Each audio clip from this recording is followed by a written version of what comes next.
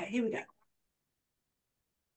Hi, guys. Thank you so much for having me on tonight. I'm Dr. Lynda Cramer, and tonight I'm talking with the amazing Anna True, who is a spirit artist in the UK. So, Anna, thank you so much for being my guest tonight.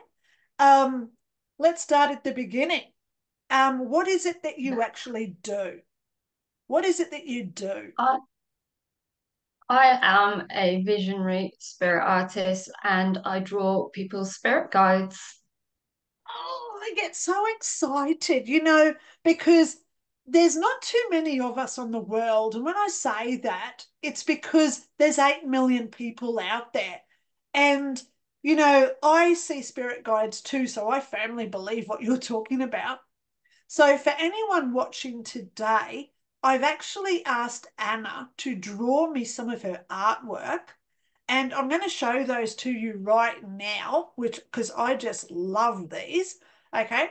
So I'm just going to share my screen so you guys can see what we're talking about here. So this is one of the artworks that Anna did for me. And apparently I have an elder English gentleman, I have a fishmonger, and I also have a llama. Okay. So that's one of the pictures that Anna drew for me. Then she sent me some other sample ones that she has done also. So here's one that she's done for somebody else. Is a look at the detail in her drawings. Come on, guys, she's a damn good artist. And then we've got this one as well. So I am absolutely gobsmacked with how good you do your drawings, Anna. So Well, let's thank you. start. Oh, you're amazing, sweetheart. And I'm so honored to have you on here today. So let's start. I'm pleased to be here. Thank you. It's all right, darling girl. You're fine. So let's start at the beginning. Okay, let's go back in time. When did you start knowing that you had spiritual gifts? Well, it's kind of in retrospect because I didn't realize that I just thought these things were normal. And it isn't until you get older and you look back, you can go, oh, okay. But I always felt like I was quite intuitive as a kid. And And the thing is that I was obsessed with art and stationery. I had copious amounts of stationery and I was always drawing and painting. It's what I did all the time. And again, in retrospect, it's weird because I could be drawing anything. I could be into landscapes or abstract or just drawing objects, but I was always drawing faces. And I couldn't draw bodies, I couldn't draw hands. It was always faces. And and I remember one instance where I just grabbed a pen and pad. I could have only been about 7 or 8. And I created what was a portrait of an elderly gentleman. And it was years beyond what I should have been able to do for my age. And I could curse that I don't have that portrait anymore because I look back and I actually firmly believe that was my deceased grandfather. And I was so proud of this picture. I actually took it to my art teacher and everybody was having a look. And I don't think they really believed I did it. I think they just humored me, but I did. And then fast forward to the early 90s, that was when like the occult started to become quite popular. So you had all the ghost hunting shows, you had people dabbling in tarot and all those sorts of things, UFOs, we had the Roswell crash. So I kind of like just threw myself into all this spiritual stuff from quite a young age. And in my early teens, I then started to notice that my dreams, and I get off the chart dreams. My dreams are very important to me, but they were giving me premonitions. So I was actually predicting stuff. And I mean, one of the biggies, just to give you a taste, is that I dreamt that my boss, because I just started studying and had a part-time job, I dreamt that he was going to get cancer and die. Now, that's not obviously what anybody wants to dream of, and I didn't really think much of it. But then he suddenly did get cancer, and it was really quick. He died within a few months. So it was like, you know, things like that were occurring. And then basically I finished my studies, I got married, I have two kids, and my spirituality just went to the wayside. I'm a busy, kind of tired mum. And then it was probably when my children were about 3 or 4 years old, my spirituality started to come back and my dreams went off the chart. And I actually started keeping a blog because they had messages in them. I was predicting so many things, like natural disasters and whatnot. And it was around this time that I started hearing voices. And I just thought that, I didn't think too much of it to begin with, but it got stronger and stronger. And it was every time I was in a very relaxed state. And I started writing them down. So underneath my pillow, because I don't want to wake my husband up, I would have like a little notebook and I would have a pen with a torch on it. And I would write down everything so that I don't want to forget it. I want to analyze it in the morning. And then a few months later, I Googled it because I was thinking, why is this happening to me? And I was really deflated because it just said it was a common phenomena that everybody hears stuff when they go to sleep. And I was really deflated. I was like, oh, right, okay. But it just kept getting stronger and stronger. And these came in different accents, um, different ages, people from all over the world. These were long, coherent sentences. These weren't just like hearing your name called or whatever. And if I asked a question, I could get a response back. So I thought, well, there's way more to this. And I continued to write everything down. Then, not long after that, the faces started. So I would be just lying in bed. I could have my eyes shut or my eyes open, and I would see these faces, and I could zoom in on their features. And it was absolutely fascinating. Sometimes I couldn't wait to go to bed to see the faces. Now, there was one face in particular that stood out to me. It was like an angelic little boy. And for some reason, I had this massive pull to draw him. I could not wait to get up in the morning, pack my kids off to school. I found some scratch old pencils and I drew him. And and it was around this time that I had started having clairvoyant readings, and they really opened me up. And she kept saying in my readings, this lady, you're going to be, I don't know what it is. She said, you're going to be working from home and you're going to be doing something creative. And I just can't put my finger on it. And it just kept coming up. And I just couldn't see it. I was just like, I don't think so. Nah. And, um, and then this is when things just went absolutely crazy. And all I can say is that, I was scared. I thought I had a poltergeist in my house. Everything was breaking. And I mean, to the point where even if I left the house and I would go shopping, the tills would break and they'd say, oh, it's never done that before.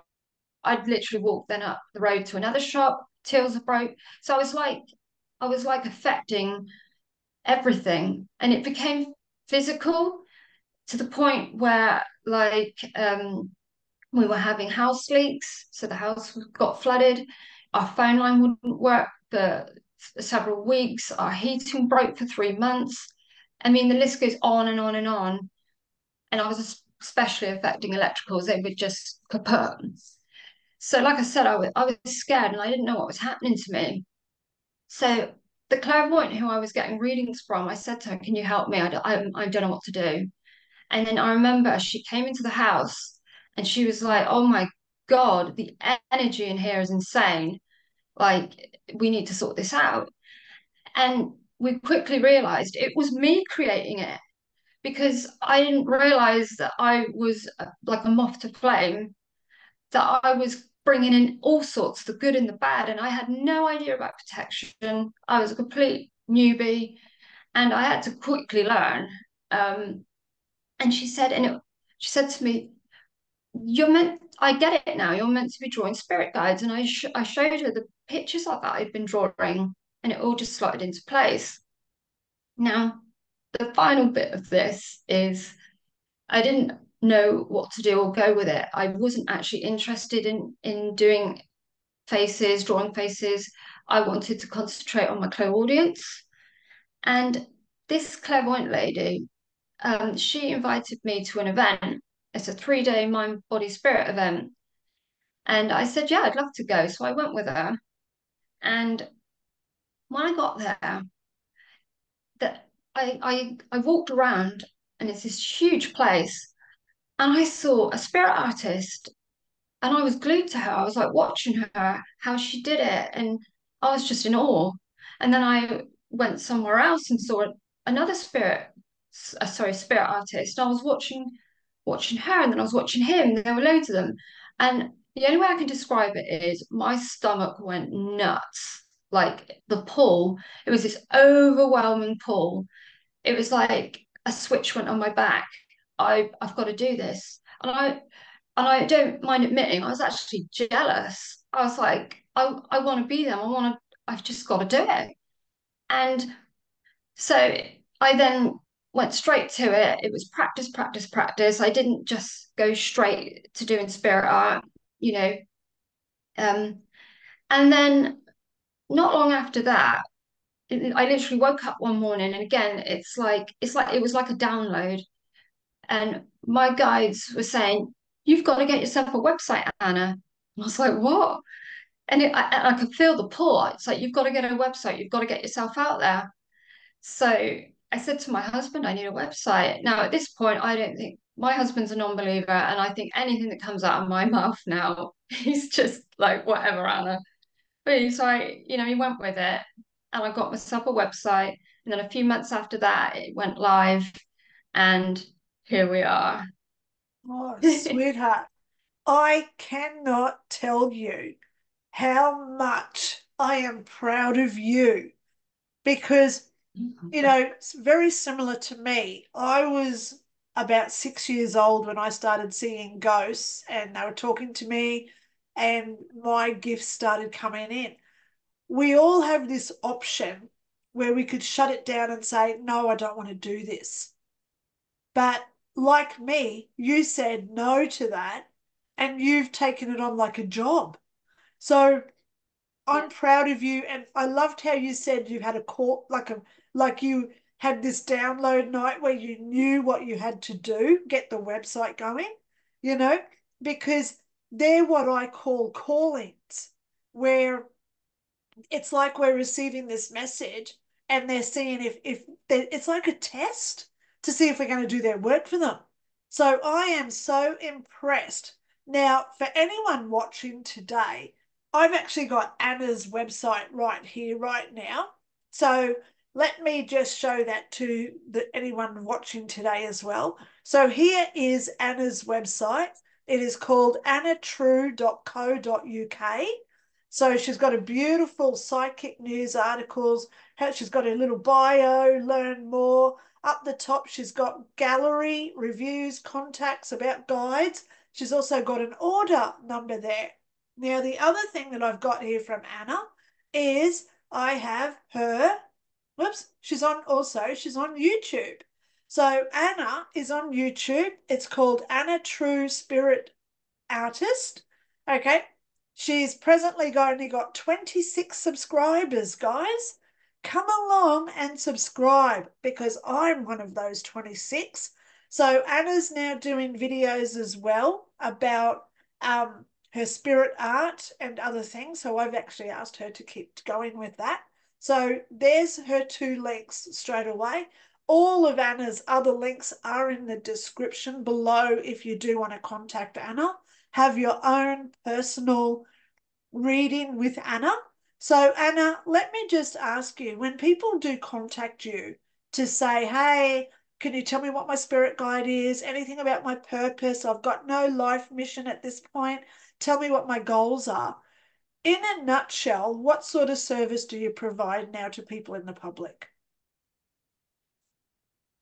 So basically, um, yeah, they will contact me, and I work off names. Every spirit artist has their own way of doing it, but it's purely for me. Spirit already know who I'm going to draw. It's like I'm in my drawing room now, and this is literally a waiting room. They already know who the next person's going to be, but for to help me, I like to just have something to focus on for intent. So I will take their name, and then I will go away, and I will then tune in when the time is right. And the way I work is I just scribble everything down, everything. It's just like crazy. And then I go straight to drawing the portrait, so it's all nice and fresh. And then I will do the reading, and I will tell them about their guide, because guides come through from the incarnations that they may have lived on the earth plane, because that's they, no one has any true form, so they have to come through as something that you can relate to. Yep. And I will tell you about that incarnation and why they're with you and any messages. And it's amazing how much it can help people. I've helped children who have big issues, and the feedback is it's Yeah. been amazing. So it really can give you help, hope, guidance. It's quite powerful. Well, what I'll tell you, what I found amazing, Anna, was your accuracy in what you said about me. Now, that's a reason why I'm not showing people my report, okay? But anyone Yeah. watching today, please know Anna does write a very comprehensive report about your guides, okay? And any other messages that do come through. So basically, if you do want Anna to do your spirit guide reading, give you some information about why you're here, purpose, etc., please take the effort to contact her. I only promote those who I thoroughly believe are doing the right, good, and loving work of the universe. And I'm going to attest right now, Anna True is one of these people. So, guys, hit the buttons below in the description. Go and find her on TikTok, YouTube. She's got her website there, Facebook, Instagram, etc. And contact Anna if you do want to know anything further. So, in closing, Anna, is there anything else that you want to tell the viewers about yourself? So, to give them some comfort to come over and contact you. Well, I'm also a color therapist, and that plays into my readings too, because color is incredibly important. So, there's that as well to throw into the mix. But yeah, it can really, really help people. And of course, we're all being tested right now, and we all need a bit of guidance. Oh, But yeah, and absolutely. thank you You so know, much. so that's why I'm just so happy to support you with what you're doing, Anna. And I want you to continue doing this because obviously all the messages I'm getting is help Anna as much as I can, So I'm happy to promote you on my channel. Yep. And I'm going to be sharing Thank you your so link much. around the place as well. And hopefully people will come over. Um, Presently, you've got 26 subscribers on YouTube. So let's see how that goes for you. People can go over to your website, check you out. Okay. So, guys, again, I'm just going to say I found somebody who is a real deal and is very legitimate. She's not a false prophet. She's been doing this for a long time since she was a child. And if you do want to give her some credit, please go over and contact her if you've got any situation where she can help you. Okay. So, with that said, Anna, I am so honored to have you as a guest on my channel. Thank you so much for being here tonight. Okay. Thank Yep. you ever so much, Linda. I appreciate it. Oh, it's gorgeous, darling. So, guys, go click those buttons. Go over to her website and have a look at her.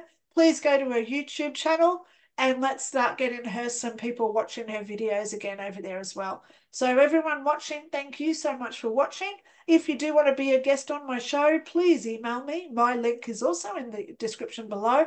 And if you do want to promote your own goods or services as well. So, thank you all for being here. Thank you on behalf of Anna and myself. Have a great morning, good evening, good night, wherever you are. Stay in love. And most importantly, keep the faith, guys. Thank you so much for watching. Okay, bye.